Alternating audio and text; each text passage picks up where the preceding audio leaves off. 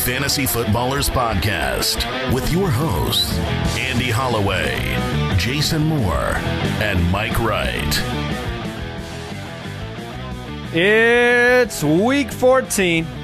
Mike, you always get a little antsy if I don't start the show at the exact same part of the song. That is very correct.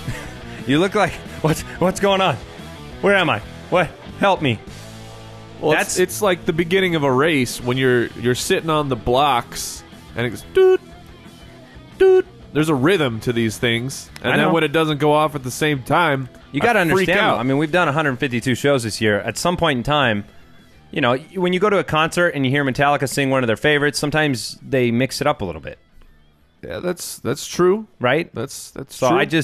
Sometimes I just have to start it differently. Got to keep people guessing. The melody has to be different. So, welcome to the show. It's Thursday, December 10th. We are the Fantasy Footballers, and we are previewing week number 14 in your fantasy season, your playoffs, your fantasy playoffs. Although I've heard from people that are fighting to get into the playoffs still. Yes, because depending on your league, if you got a 2-week playoff, something like that. So, we've got everything you need to know. We've got all the news and notes. We've got the first half of the game's matchups. We'll do the rest tomorrow. And then we've got our starts of the week. This is my favorite show of the week.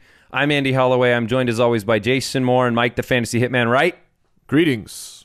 And I'm excited. I'm excited to get started. You can find us on Twitter at the FF Ballers. You can find us on thefantasyfootballers.com. Got a fun Twitter story for you. Yesterday, so Mike and I are facing off head-to-head in our League of Record. Mono E. Man. All righty. I was trying to think of an insult that didn't happen. you know, it's all right. Man, that was a good one. I took Got him.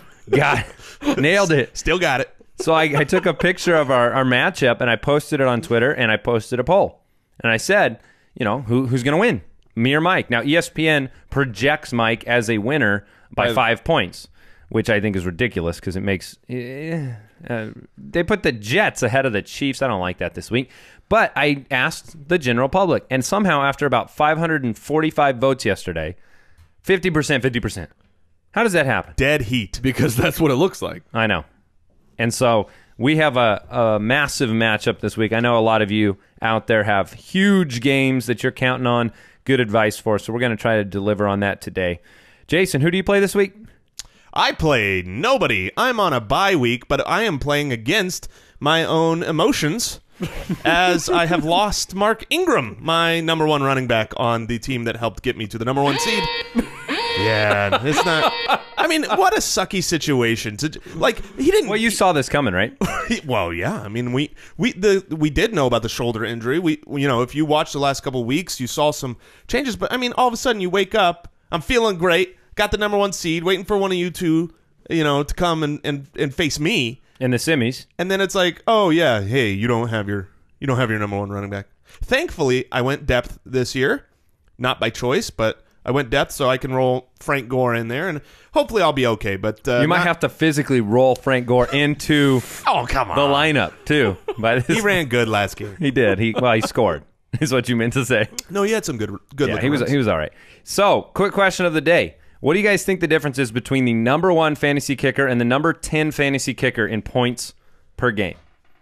This is a little quiz. Points per game? Yeah, what's the difference? What's Average. the difference in points per game between the number 1 fantasy kicker and the number 10? Okay, so I assume that the number 1 is Gostkowski. You assume correctly because it's the last 15 years. Yeah, just saying I don't actually know. Yeah, I'm just curious what you think the difference is.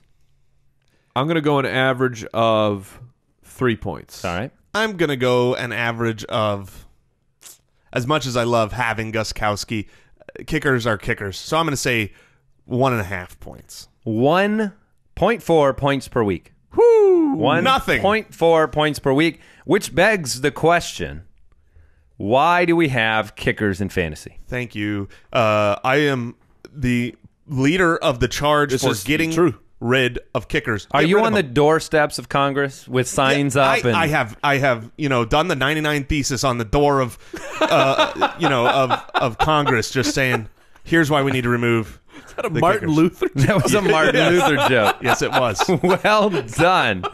Oh, dropping some of that in here. That is awesome, and yes, they should be gone. There was a hashtag on one of the posts when people were comparing Mike and I's team, and it said kickers win championships. And the fact is, they might be right.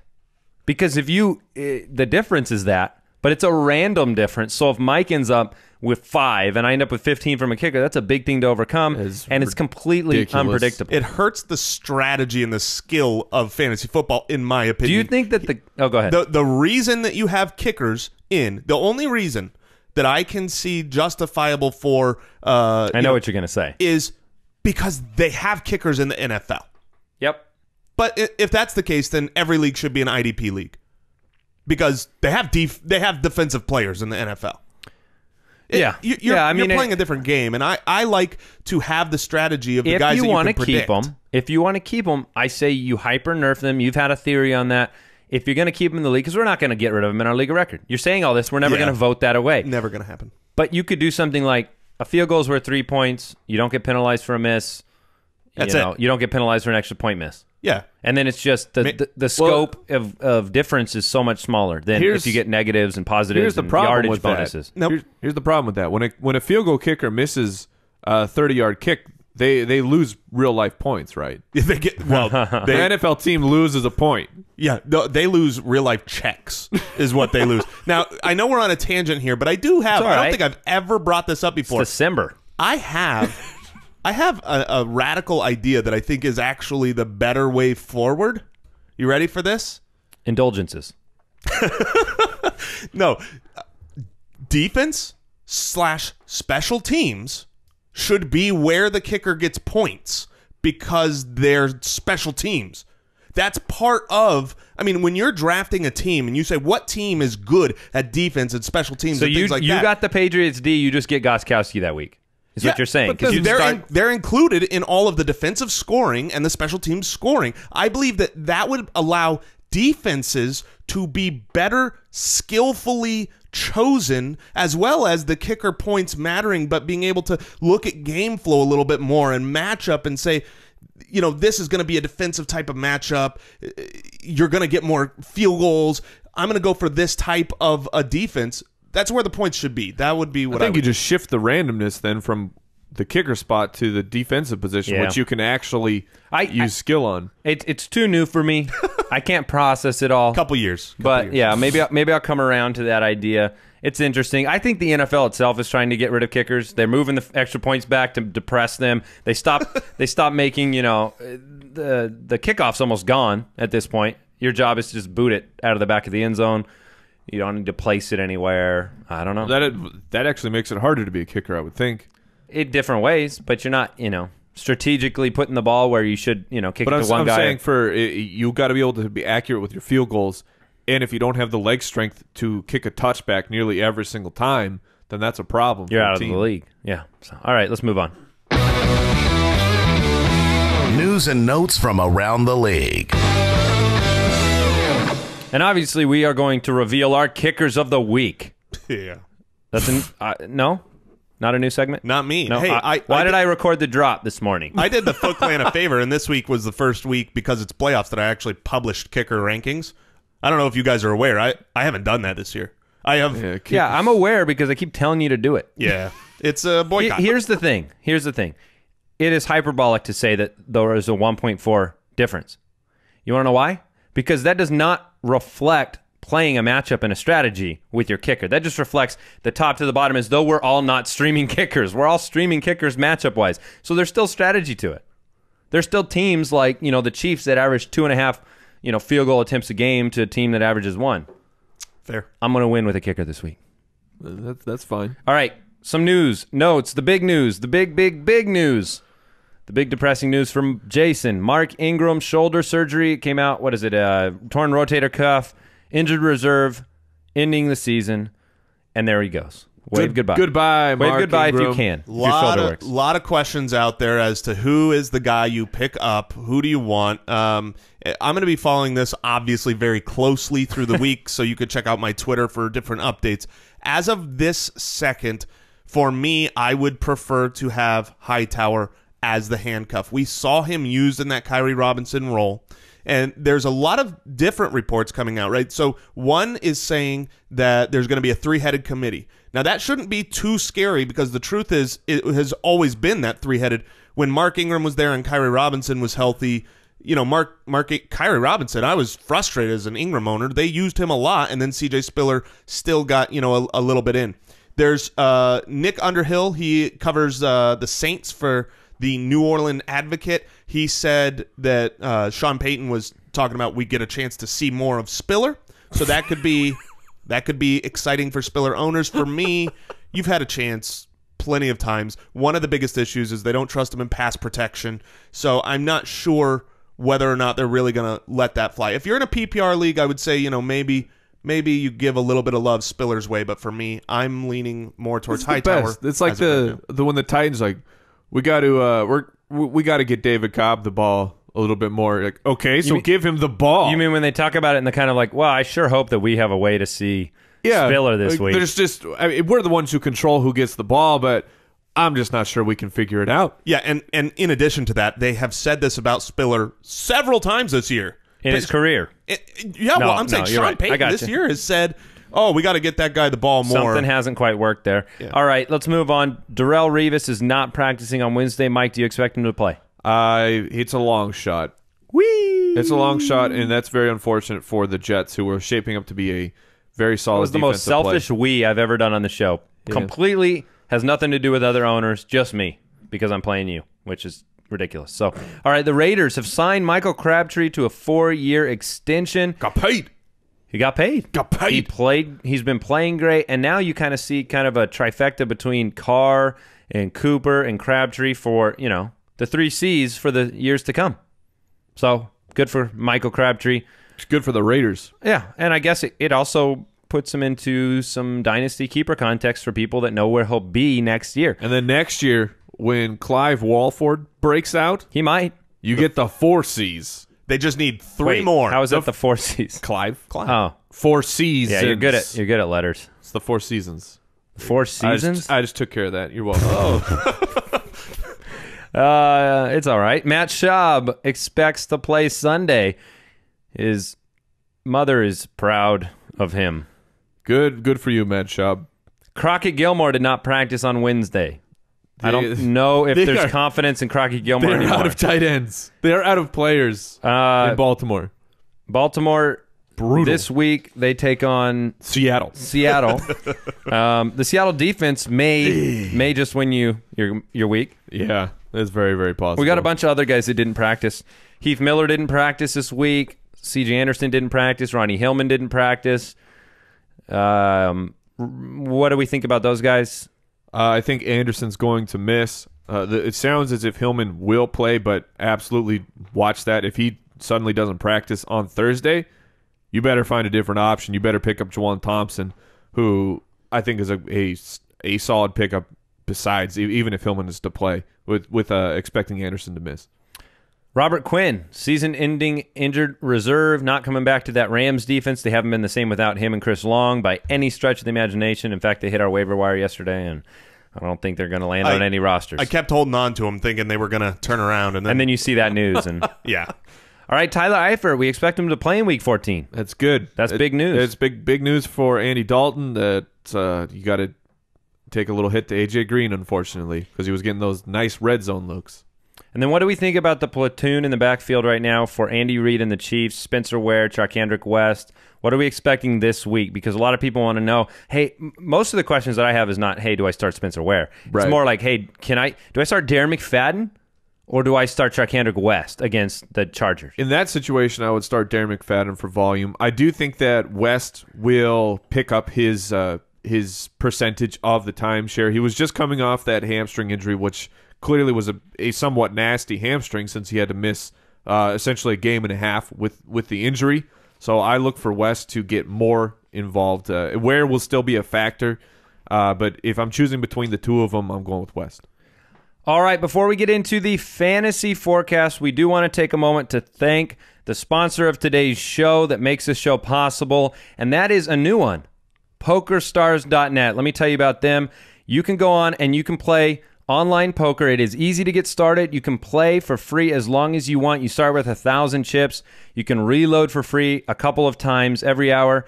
And It is the biggest game in town. This is the largest poker site in the world. There are hundreds of tournaments every day, over 10,000 players online at any time, over 140 billion hands played today. Wow. That's a lot of hands. Yeah. Yeah, and what's cool is it's easy to play while you're traveling because they have an app on your iPhone, iPad, Android devices. And this is the thing that really sticks out to me too and makes it a lot of fun. You can set up a club for you and your friends, i.e. maybe your fantasy league. It's easy and free to sign up and set up a private club for you and your friends, and you just download the software, and when you do that, you click the Home Games button, and it'll show you how to set up a private club for you and your friends. So check it out, PokerStars.net. Sign up on PokerStars.net and get 1,000 play chips to get you started. Fantasy Forecast. All right, Thursday Night Football. You going to be there, Mike? I'm going to be there. I got my You got your jersey on right now. Why don't you show that Superman to the YouTube? Show that Superman to the YouTubers. Looks pretty good. That's right. And if you're wondering why I have number 12, it's because it was a gift from the Arizona Cardinals to me. Is that the 12th man type of thing? And that's not a lie. They gave this to me, and then I got to go on the field, and it was awesome. Very fun. Awesome. I remember that. I was pretty jealous. So let's talk about the game. I'm gonna this is gonna sound like pure, unadulterated homer. The Cardinals are gonna destroy the Vikings tonight. There is nothing homer about that. That is just speaking factually. Mike said it best on chat last night, off the air, about the Minnesota Vikings defense is going to miss this week. Yes, so they are missing their free safety, their strong safety, their nose tackle, Their best and linebacker. Their best linebacker. We saw what happened with Seattle. While Seattle, they have a decent offense, the Seattle offense is not what they have in Arizona. And that was even on the road, or Seattle was on the road. Minnesota got to be at home. It could be a blowout by halftime for Arizona if they decide to take the shots. Arizona is the #1 scoring offense in football right now. Vegas has the game at almost a 9-point line in favor of the Cardinals at home. I just don't see. I think the question for fantasy owners as well, especially AP owners, is how in the world can Minnesota score enough points? Now, these things can flip because 2 big turnovers, right. a pick six and a special teams play, and the game's going to be really close. But if things went to chalk, I think it's an advantage of the Cardinals to score a lot of points and just see if Bridgewater can do anything. Because last week we saw the Cardinals take on the Rams. They shut down Todd Gurley, and then they said, show me something else.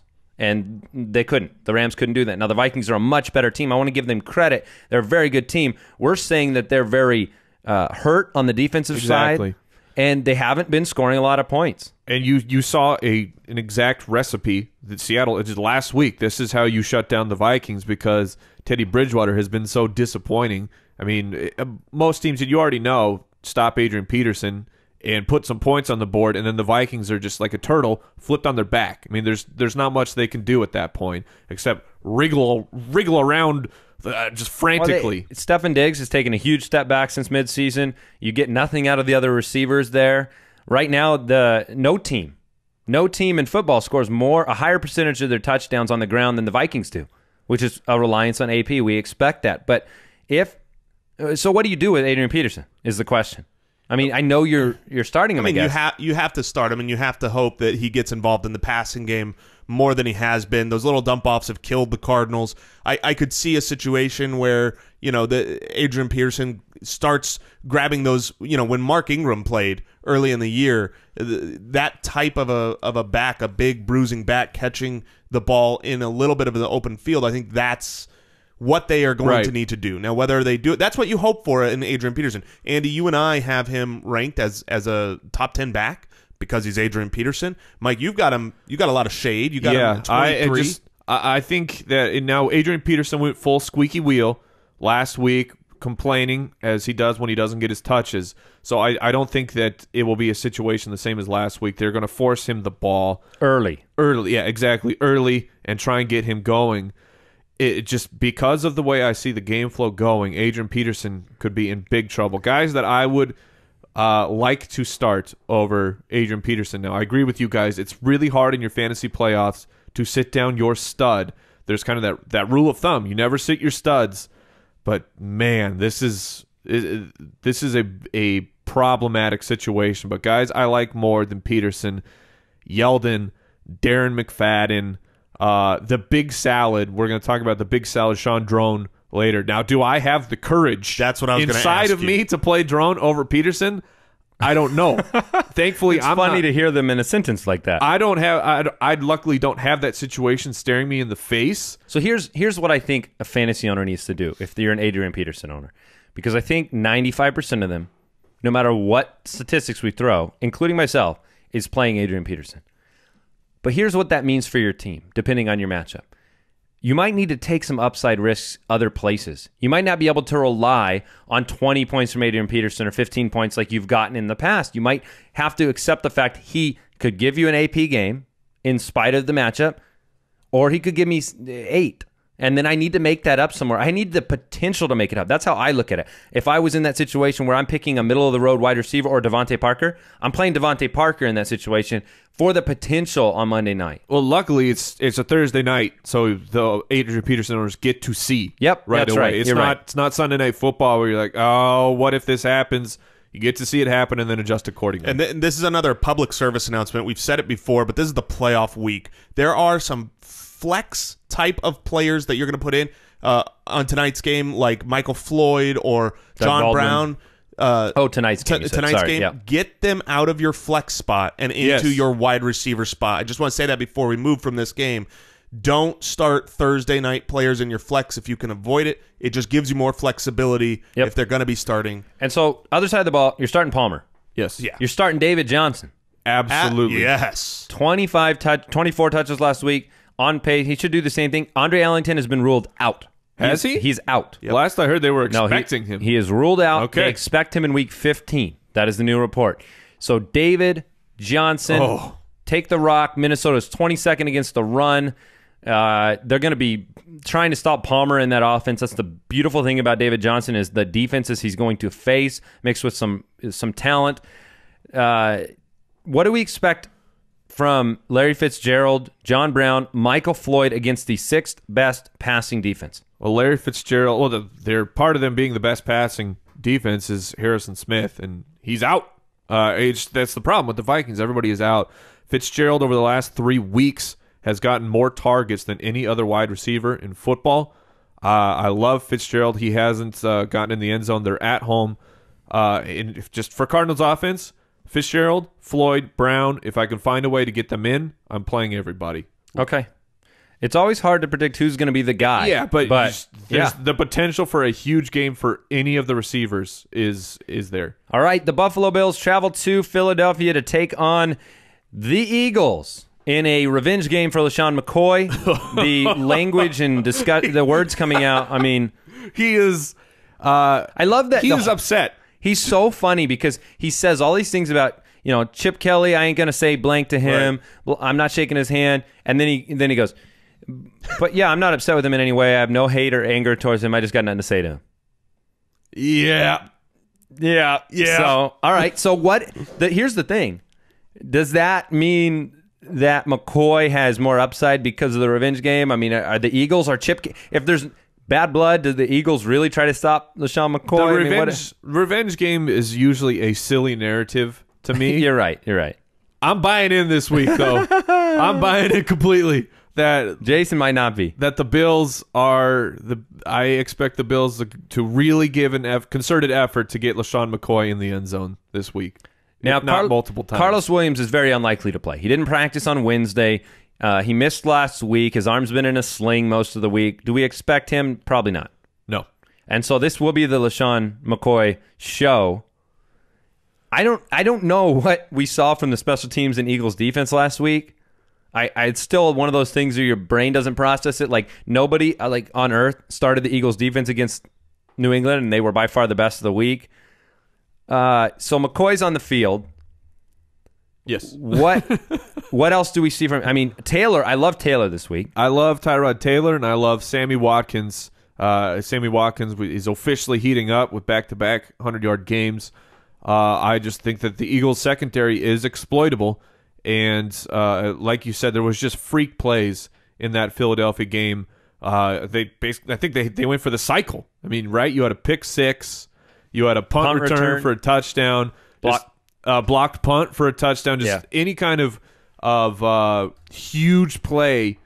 The Eagles picked it up. I don't expect all three of those things to happen again. I don't know about you guys, but I don't think they're going to bust out all three again. They have been a big play defense, so there is that. Would you play the Eagles defense this week against the Bills, Mike? There's always the upside with the Eagles defense, but there is a very low floor. And Tyrod Taylor, it's called 5 touchdowns in 2 of 5 weeks or 4 weeks. Tyrod Taylor is just not turning the ball over. So and for sacks, I mean, Taylor's an elusive guy. I just don't think this is a matchup. Even what they did against New England at home with Philadelphia, I'm not doing it. Now, the other side of the ball. I was just about to ask you, Jason. Yeah. What do you do? And we've got a lot of questions this week. What do you do if push comes to shove? I have talked to people who have all 3 backs on their team: Matthews, Murray, Sproles. Who do you start this week? I know my answer. I want to hear from you. If you have to start one of those 3 guys, then if it was me and I had to make the decision, I would put in DeMarco Murray. I think DeMarco Murray went, squeaky wheel as well. He went beyond squeaky wheel. He went all the way to the top. Well, now there's differing reports on it that maybe he just sat by next to him on the airplane. This is a bunch of regardless. I think he is still involved. It's a risk. I like Ryan Matthews this week. I don't have a problem, having Ryan Matthews as a flex player, even in the playoffs. But you have a higher likelihood that the majority of carries is going to go to DeMarco Murray. That's what I think, and so that's who I would play. Who was your guy, Andy? It was DeMarco Murray. Because there's no way to know the level of carries the other guys are going to get. At least Murray represents upside if he is listened to. He's supposed to be a part of this offense. There's been a problem getting him the ball at times during the year. I think what made it look bad this time is because they won the game. They won the game, so he looks more of a complainer. Nobody's saying that about AP every time he doesn't get the ball. I'm going to take the risk, right? Like, I don't want to start any of them, but if I have to, I mean, I'm seeing a lot of people say, okay, is it Woodhead or is it DeMarco Murray? Is it, some lower end? Is it, Spencer Ware or DeMarco Murray? Right. Yeah. So, I would take, I don't know. And in that case, I would go DeMarco Murray. But there's a lot of guys that I would take over DeMarco Murray this week. According to our rankings, we've got Javorius Allen, who's going up against Seattle, that we would start ahead of DeMarco Murray. We have Latavius Murray ahead of DeMarco Murray. Wow. Yeah. And we've got a lot. Yeah. Yeah, in a bad matchup. So, I mean, if you have other options that you've picked up, Sean Drone. Oh, the big salad. If you've got Sean Drone and Javorius Allen, because you've been listening to the show and you've been finding waiver wire gold, those guys I would play over DeMarco Murray. We were talking about breaking news. Darrelle Revis is practicing. I saw it on Thursday. I saw it. He's in the red jersey. He's in the no contact jersey. So at least he's on the field. Fantastic news for the Jets. We were talking about the situation. Do I have the courage to play the big salad over Adrian Peterson? I don't know. Over DeMarco Murray? Absolutely. If I'm looking at that situation, Drone is in for me. I'm not even thinking about it. All right, and we said we like Watkins a lot. Ertz started last week. Is he a Ertz or Clay in this matchup? Ooh. I would take Ertz over Clay. Clay has just so disappeared in so many games. He had a big game last game. He disappeared last week, too, in the coverage because the defense did not see him. He had an invisibility cloak for the first 20 yards of his run, and then he took it off and said, "Pass me the ball." That's a huge advantage in football. Real good idea to keep that invisibility cloak with you on the field. I believe that Zach Ertz will get more targets, more catches. The real question here is who gets in the red zone. I would say it's about the same odds of either guy getting in for the score, but I would rather play Ertz over Sugg, especially because the Eagles, while the Eagles have given up a lot through the air, we've said this in the last couple of weeks, they haven't given up much to the tight end position. So I'm not on Charles Clay this week.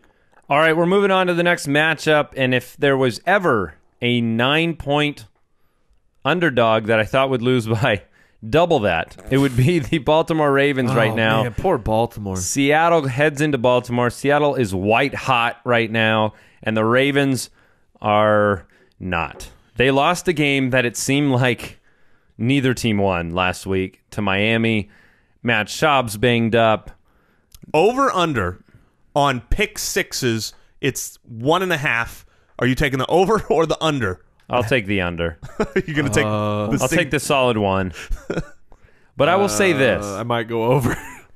This is the type of ridiculous game that will humble you as an NFL watcher somehow, where Seattle's going to win it, but it won't be as big of a blowout or something. Just not to the point of me clicking that little almost upset button.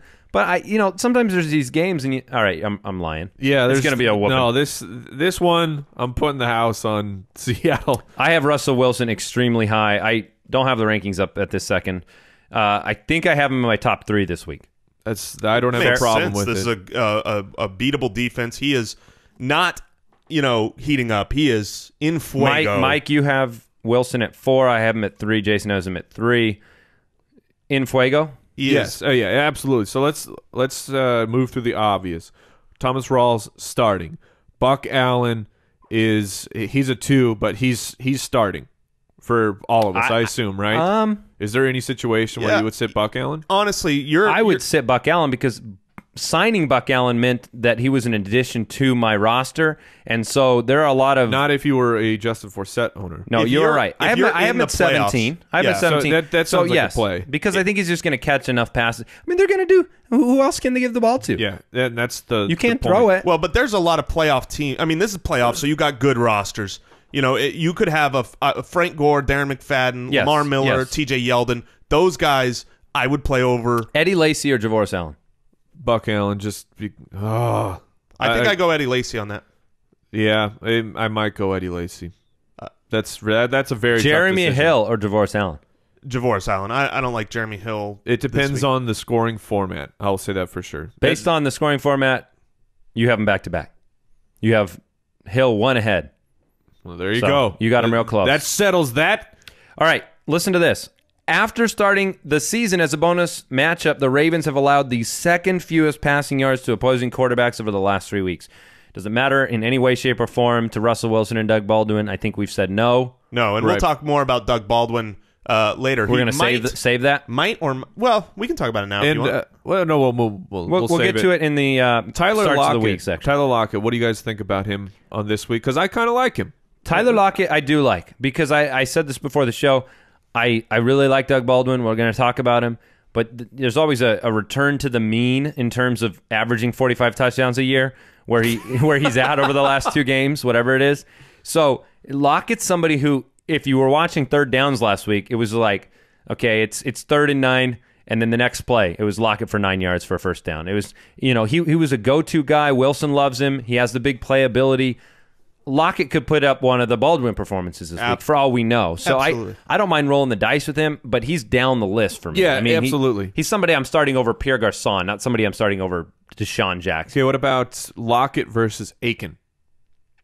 I'd rather have Aiken. I would rather have Lockett. Wow. How much would you rather have Lockett? Waterbed. Whoa! Hold your horses there. Too late. I will be honest, I didn't mean to push the button. My finger was over the button, but it seems like destiny may have us aligned here. Not that much. Not enough to put water. Unofficial waterbed? Unofficial pride bet. You bunch of weenies. All right. Now, speaking to the Buck Allen side of things, we think his production is going to come through the air. Yeah. Well, a guy who got 12 catches last week. I'm not expecting 12. I'm secretly hoping for 12 or more. But 5 to 6 seems like a lock. 12 puts him at about 200 a year pace. So I'm gonna temper that. But yeah, they're not giving it up on the ground. 5 or 6. 5 or 6 is fine, and that will be pretty good for you. Yes, I'd start him over Woodhead for sure. All right, 49ers. Another start of the week in this game. 49ers at the Browns. Blaine Gabbert coming off the hot win at Chicago. This is a team that has impressed me in terms of fighting through a lot of tumult, right? And you're speaking, just to be clear, of the 49ers side of this game. I am speaking of the 49ers side. Not the Cleveland side. No. Now, that's a different kind of fighting going on in Cleveland. But the 49ers, their defense has kept games competitive for them, even though it's not been a good defense in terms of total yards given up. They found ways to keep games competitive. They beat Chicago in Chicago. They kept it close in Arizona. Blaine Gabbert had, I think, 6,000 yards on the ground last week. At least half on that one run. So he's not somebody I'm starting, Blaine Gabbert, but he's impressed me a little bit. In a 2-quarterback league, I think he's, because the matchup is so good. Yeah. Yep. Yeah, and then you want to talk about the running backs? Oh, my goodness. We're finally to the time. The big salad. Sean Drone. Eat your veggies, everybody. You got to get that foundation of greens and carrots in your diet. And Sean Drone is the man to do that for your fantasy football team. The guy is he's on the field almost 100% of the time. That's what you want out of volume. You talk about, I got this timeshare back. He's on the field 60% of the time. Could I interest you in 100%? In 90 plus? Yeah, in a matchup against the second worst running defense in the league? A guy who catches 5 passes a week?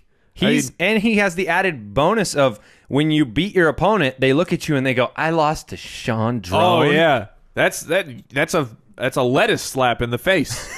That's exactly what I challenge you to a duel. health off. So he's had 13 carries. He got a touchdown last week. Another 5 catches through the air. And this is a game that we think the San Francisco defense can kind of keep it low scoring and let Drone run. Absolutely. And if an interesting thing for the 49ers defense, they're getting gashed on the ground. I don't know if people realize this. 165 yards, almost 2 touchdowns the last 3 weeks. Do you have it within your soul, within your foundation, to go to the Crow? No.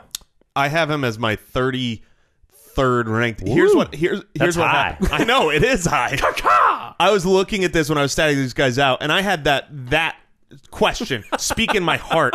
I was like, man, if they gave Crowell the ball in this game and dedicated to running with their power back, Crowell would have a great game. And I thought, he's going to get some decent runs here, and I statted him out, and then I went, how high am I on him? And I looked, and I'm 33rd, which means if you're in a playoff team, you probably have guys ahead of him. He did have 11 carries last week. Yeah, he has double-digit carries in all but three weeks. So yeah, so I'm not excited. I'm not excited either, but in a it pinch, could happen.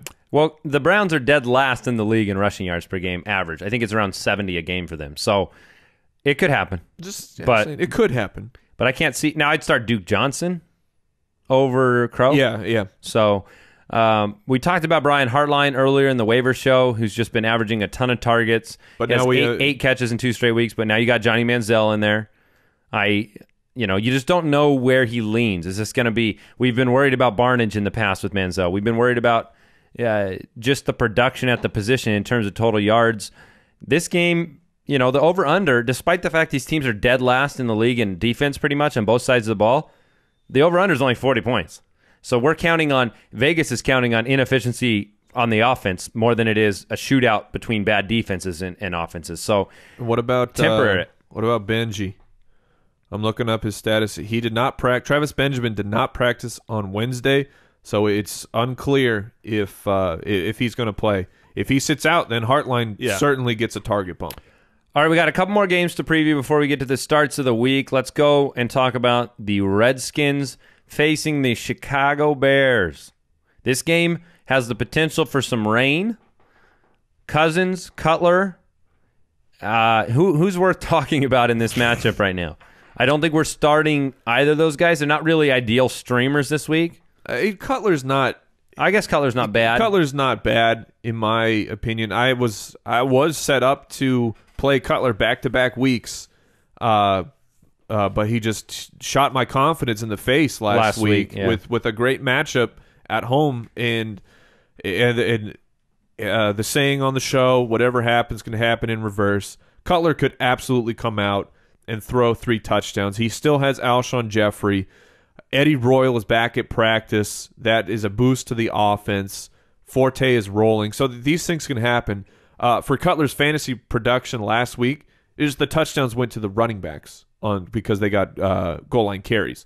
those could easily, game flow into Jay Cutler's pocket, and you put up 200 yards and 2 touchdowns last week, and people have zero problem playing Cutler in the first week of the playoffs.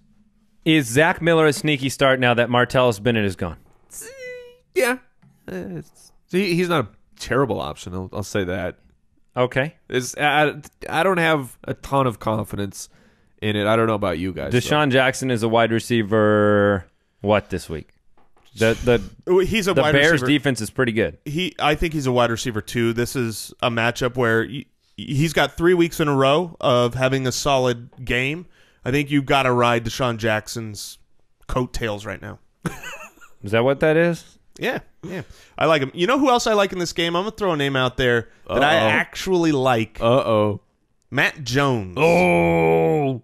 Matt Jones is a guy, to me, when I was watching the last game, that they want to give the ball to more and more. I don't know if I should tell you where you have him ranked. I know where I have him ranked. I don't like it. I think the public demands that we hear where it is. Well, you want to take a guess, Mike? No. He needs to move down from where I have him. He needs to move down from the number 13 spot. Yeah. No, obviously, he needs to move down there. But I will say this. That was my head exploding. America, call 911. The question is my head. Let me explain, by the way, why that happens. I mean, Jason is very rigid on statistically analyzing the players with no mind of where they actually. No, I'm not saying that as an insult. Really? No. Listen to the sentence. Okay. I said with no mind to where they end up in a list. Okay, rankings. He doesn't care about the number of where they end up. He finishes the statistics. Then he comes back and looks at those numbers, balances it out a little bit, and so guys move a little bit.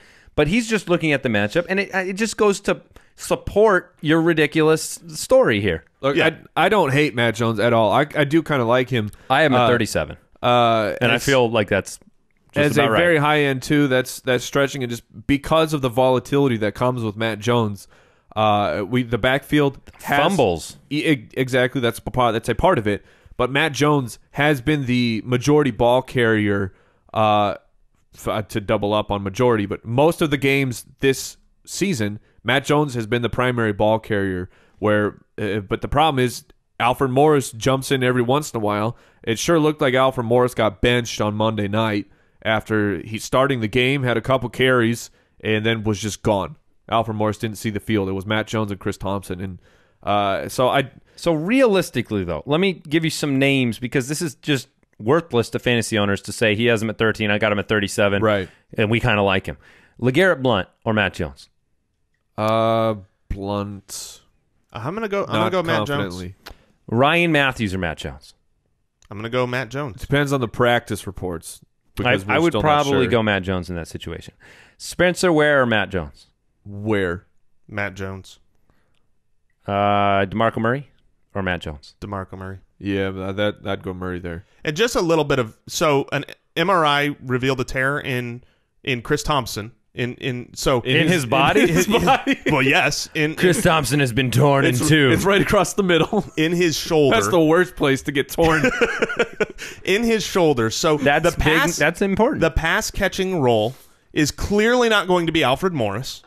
We saw Matt Jones with he can get 2 a week with 18 carries last game, and so the question all year has been, who's the guy gonna be? Who is it? Because some weeks it's Alfred Morris, some weeks it's Matt Jones, some weeks it's Chris Thompson. Well, if Chris Thompson isn't able to be in there, and we saw last week an 18-6 carry threshold from Alfred to Matt Jones, I think it's a matchup that's winnable.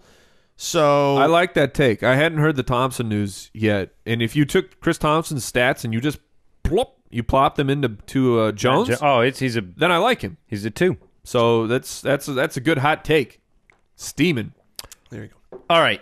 Can we move on? Yes, please. All right. The Steelers and the Bengals. This is an exciting game. We got the news earlier about Eifert expected to play in this game. The run defenses are good for both teams. I know some people are pretty down on D'Angelo Williams this week. Silly. But I am not. I was going to say, I am not. What is the big storyline in this game for you? The big storyline in it is that the Bengals defense, which is a very strong defense, are likely to be without their top 2 cornerbacks. That's the story to me. I'm still hearing Adam Jones might play. I've heard he's on. I've been sending him some medicinals and some vitamins because my opponent Mike Wright has Antonio Brown, and so I am really. And then I searched for Adam Jones online, and what's it say? Here's the headline: Adam Jones in a cast. Yep. Eifert returns. He's sure there is the slim chance that Adam Jones plays, but he is on the doubtful side. It's so and they're just the Bengals have been decimated at the cornerback position. They lost Denard earlier in the season, and Kirkpatrick has been not great. You take out the top two corners from the Bengals this week. It's trouble. And Big Ben is going to go bonanzas. People, they're looking back, because you like to have some context. What did they do earlier in the season? Well, the Steelers and the Bengals, Big Ben got kind of held in check. Reminder, Big Ben was coming off of his MCL injury early when he came into that Bengals game. That was his first game back. And we know that he looked physically wrong. That's a strange phrase. Like a tear? Like he has a tear in him? He was not moving around nimbly at all. Physically wrong. Sorry, Ben. But he's healthy now. That Steelers offense, it cannot be stopped by anybody. You take out your best two cornerbacks and Antonio Brown, Martavis Bryant, and even Marcus Wheaton. It looks like Heath Miller's going to miss, so that puts a bump up to Wheaton. If you can imagine that, I think all three guys are strong place. They're going to need to lean on the 12th man in Cincinnati this week. They're going to need a 13th and a 14th man in Cincinnati. I think this is a big help also for Dalton. I should remind people, the Bengals are favored to win this game. There's no problem with that. There's so many offensive weapons on both sides of the ball. The first time they played, we were expecting this huge game, and it ended 10-16. That's not happening this time around with these injuries for the Bengals. And I think that once one team starts, right, as soon as one team finally gets 14 points on the board, seal is broken. Is it okay for me to make this my upset? For the Steelers? Yeah, sure. Andy's almost upset of the week. Because I would say the Steelers are going to win this game. That would make it an upset according to the line. By 3 points. Like, it's not even a pick 'em. So, all right. That we said D'Angelo Williams is still in our, for me and Mike, he's a 1. For Jason, he's just outside that 1 according to the rankings. So he's starting. I do want to debate the Bernard Hill situation a little bit because I don't want to move on too fast there. I'm of the belief, possibly incorrectly, that I'm not going to overread into Hill's total carry numbers last week against the Cleveland defense where obviously they were running the clock out. I think the likelihood based on the upset prediction and based on the fact that the Steelers are a buzzsaw in offense right now, that Bernard has the likelihood of being on the field more often than Jeremy Hill does. Therefore, I don't love Jeremy Hill this week. I can buy into that. I would still flex Hill. Though but you won't in our league over Danny Amendola. No, not over Amendola. No. Okay, all right. Let's go ahead and move on. Starts of the week. All right, it's time for our starts of the week. It's playoff time, and if you have made it to your playoffs, streaming guys, this section right now, we're going to deliver the goods. That's a promise. The goody goods. That's a promise. All right, so let's kick it off with Mike. Give me your quarterback. So my quarterback, start of the week. My quarterback start of the week, a little lower end guy. He's going to go with Brian Hoyer. The Patriots have allowed 5 touchdowns to quarterbacks the last 2 weeks, and we saw the Texans were involved in a higher scoring game with the Bills last week. They got the Patriots coming in. I think the game flow could favor in for Hoyer's fantasy production because the Pats can still put up points. I know they're depleted with their offensive weapons, but it's still Tom Brady, and he can still get it done. So I think if you're looking at game flow, and Hoyer has been great. He has been great all year. He hasn't put up just monster game-winning weeks, but he has also never crapped your team unless he gets knocked out of the game by an injury. So I think he's a strong start if you are if your quarterback is in a bad position. Like, let's say you're a Derek Carr owner who's going up against Denver. The streamer guys that we talked about weren't available, but Hoyer's on your wire. I would play Hoyer over Derek Carr this week. Also, it looks like DeMarcus Ware is going to be back for Denver. That's pleasant news for Derek Carr. Yeah, so if you're a Derek Carr owner, go get Brian Hoyer. Or here's another guy you can go get. Absolutely. Tyrod Taylor. This guy has not thrown for 300 yards once. Not once. So why start him? Because he's the most efficient fantasy quarterback in the league right now per pass. He has 4 different games with 3 or more touchdowns, and he runs the ball. They have really used him on the ground. He has several games over 40 yards. He has a game over 70 yards on the ground. He's scored 3 touchdowns on the ground, and you've got a matchup here with Philadelphia, who's been giving up a lot of passing touchdowns. So you've got a good matchup, a guy who's had big blow-up games, and this is the type of blow-up potential that you see. Now, Tyrod Taylor has crapped the team, so he's a little bit more risky to me. If they run the ball in with Shady McCoy, with Shady, and the touchdowns end up going that way in the revenge game, then you've got it. But this is the guy, like, if you're a lower seed and you're facing a big juggernaut, Tyrod Taylor can explode. Yes. He was my number one priority to keep him away from Mike in our league in terms of a streamer. He's my start of the week as well. He was my stream of the week. Jason pretty much summed up the entire scenario, but I'll just add the fact that not only has he had blow-up games, his last 2 weeks have been very good games, 30 and 39 in our scoring 6-point per touchdown league. So I'm going to go ahead and give you my running back, and I'm going to name him the Lonely Bronco. If we have one of CJ Anderson or Ronnie Hillman as the lonely starter, I think you start him with extreme joy against an Oakland Raiders defense that is giving it up to the running back position. My gut tells me CJ will sit and Hillman will be active, and yes, Juwan Thompson will get work, but last week it was like 5 or 6 carries, and Ronnie Hillman, I think if he's healthy, can give you a really surprising, nice fantasy game. Jason just mentioned DeMarcus Ware's back. The defense is outstanding. This game, if you had to predict the script, it's a couple scores, 17-3, game over, run the ball, 24-3, something like that. Let's say, let's check your confidence in this matchup. Sure. Hillman's out, Anderson's out. You've got Juwan Thompson.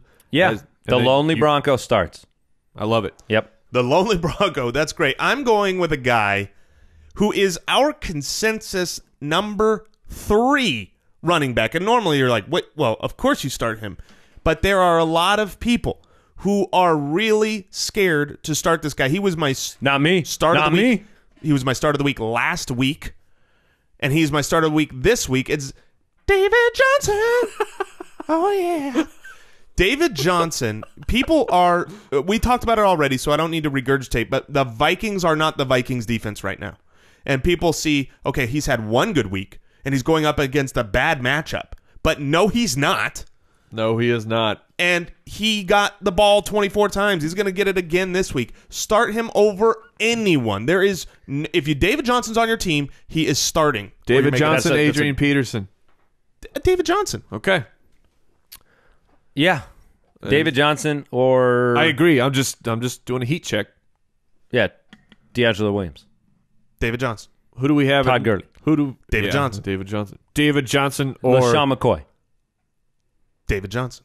What? Wow. Here's what I love. I love that David Johnson's such a storyline at the end of this year. It is a delight. It worked. Because he was such a storyline in the beginning. It's just, I'm sorry, Andre Ellington. I'm sorry, Chris Johnson. But this is very nice. And he offers so much upside. He's just a game-breaking type of player. All right, my running back start of the week. I've mentioned his name quite a few times. Actually, you've not mentioned his name enough. You've mentioned his nickname quite a few times. Chandron, the big salad. Cleveland, 4 of 12 games for Cleveland. Only 4 of 12 games. They have not given up over 100 yards on the ground. Andron has 18 catches in the last 3 weeks.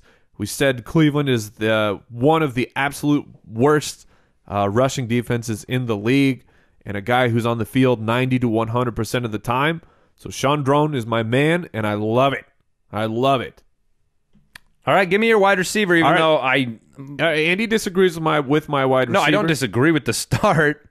Well, so my start of the week, I'm going with Larry Fitzgerald. And the reason why I put him as my start of the week is because if you go over to fantasypros.com, he's number 14. He's number 14. They got lots of guys starting over him.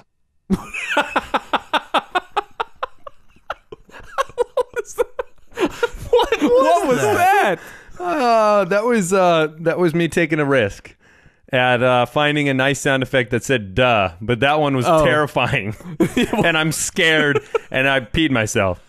Okay, well, but here's the deal for Larry Fitzgerald. Like I said, 53 targets over the last 3 weeks. That's the top of the NFL. The Vikings are depleted of defensive playmakers right now. Of my wide receivers, I have Larry Fitzgerald ranked number 4. And that's why I went with my start of the week, because he is a wide receiver 2 on Fantasy The Pros. only argument, that's what I was going to say, the argument that you are making to keep him as your start of the week as opposed to the obvious is just the fact that there are other resources out there telling people that he's a 2 that you should start other guys over. Yes. And therefore, I will allow it. Thank you. Even though I played that sound Let effect. me go with a far better start. This is my favorite guy right now to talk about. He's my favorite guy. He's my favorite guy. Let me ask you guys a question. I know you know the answer, so let me ask the Foot Clan a question. Since the Week 9 buys, since Week 10, 11, 12, 13, the last 4 games, who is the number 1 wide receiver in the entire NFL? Is it Jerry Rice? Is it Jerry Rice? We're talking fantasy-wise? Fantasy receiver. Is it DeAndre Hopkins? Nope. Is it Antonio Brown? No. Is it Brandon Marshall or Allen way. Robinson? No way. Well, those guys are all great, but the number 1 guy is Doug Baldwin. The number 1 guy is available in 33% of ESPN leagues on waivers, and the number 1 guy is playing the Baltimore Ravens this week. Now, look, I don't expect Doug Baldwin to keep up a pace of this and finish the year as the number 1 wide receiver, but I'm playing Doug Baldwin this week over most guys. Stay in the flames. He is beyond on fire. Over his last 4 games, he is averaging 6 receptions, 108 yards, and 1.5 touchdowns a week. That's pretty good. And that was coming off a bye week. So that pretty good. there was a change in the offense that came out after Week 9 where you saw the aerial attack start. And then you have Jimmy Graham go down. There are factors that say this can be a number 1 target. Well, you can trace it, and we said this yesterday, you can trace that back to Russell Wilson standing in the pocket and throwing the football. Yeah. So you're 5 touchdowns for Russell Wilson last week. Jason, you're telling me that Doug Baldwin, he's your number 1 guy. Yes.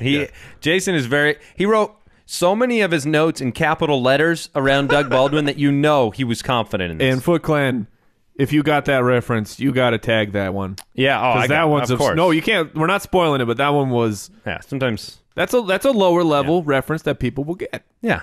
All right. I think a lot of people and are gonna my get that. wide receiver start of the week, if you want to get nuts, is Devontae Parker. Devontae Parker. This is getting nuts for sure. Against the Giants on Monday Night Football. The Giants are just horrible against the pass. Listen, in 83% of the games this year, they've given up 250-plus to the quarterback position, and Devontae Parker's on the other end of that equation. Now, yes, Ryan Tannehill threw for 8 yards last week, but Devontae Parker had a huge touchdown catch. He's getting involved in the offense. The target numbers are starting to get there. Rashard Matthews is still out. And I really like Devontae Parker. Not enough to where I'm benching Chris Ivory in my league of record and playing Devontae Parker over him.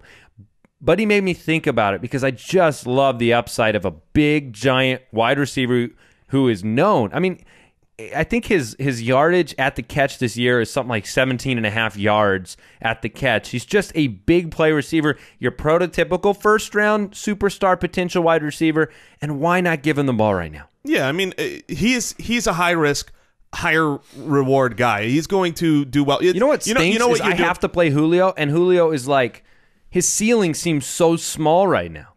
Because of the beaches of Normandy?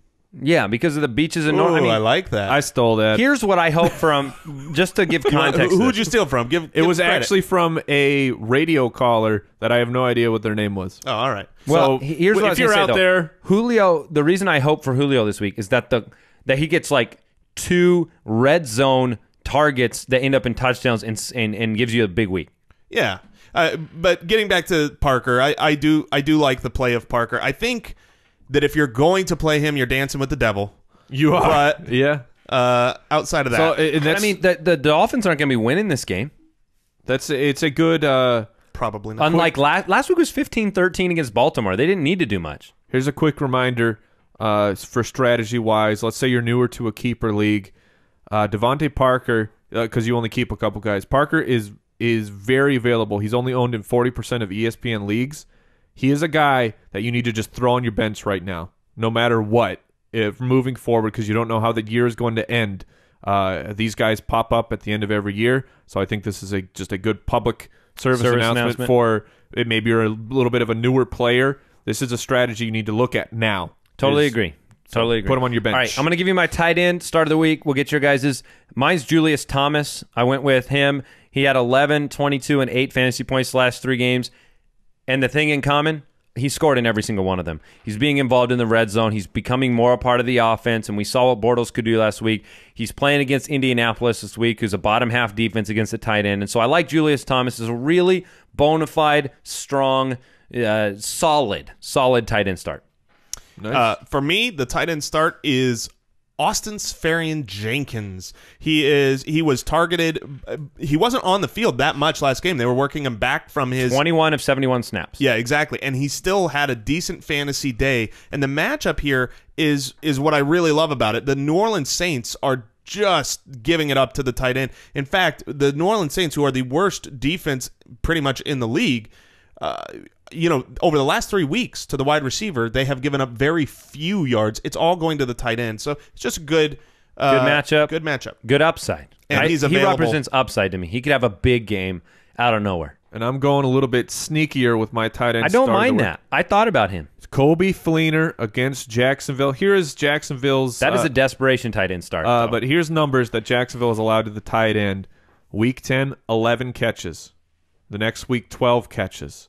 Then only 5 to San Diego, but 2 touchdowns. And then the following week to Tennessee, 10 catches. So, I mean, double-digit catches to the tight end 3 of the last 4 weeks, including 6 touchdowns to the tight end position. And you got, we assume it's Hasselbeck. It could be Charlie Whitehurst. Either way, I look for Kobe Fleener to get some sneaky targets in. I don't mind that. Deeper leagues, he's a really good start. I don't know how many guys I'm starting him over, but I like the matchup, and I thought about him a little bit myself, so I really like that. All right, guys, that is it for today's show. We went a little bit longer. We'll be back with the rest of the fantasy forecast tomorrow. We'll get you some DFS knowledge, and we'll get you ready for Week 14 and the playoffs. We're thankful that you joined us today. Make sure you check out PokerStars.net. Thank you for supporting the show, and we will be back tomorrow. Yeah. Hopefully none of us have a tear. Strong finish. Thank you for listening to another edition of the Fantasy Footballers Podcast. Don't forget to visit us on the web at www.thefantasyfootballers.com and follow us on Twitter @TheFFBallers.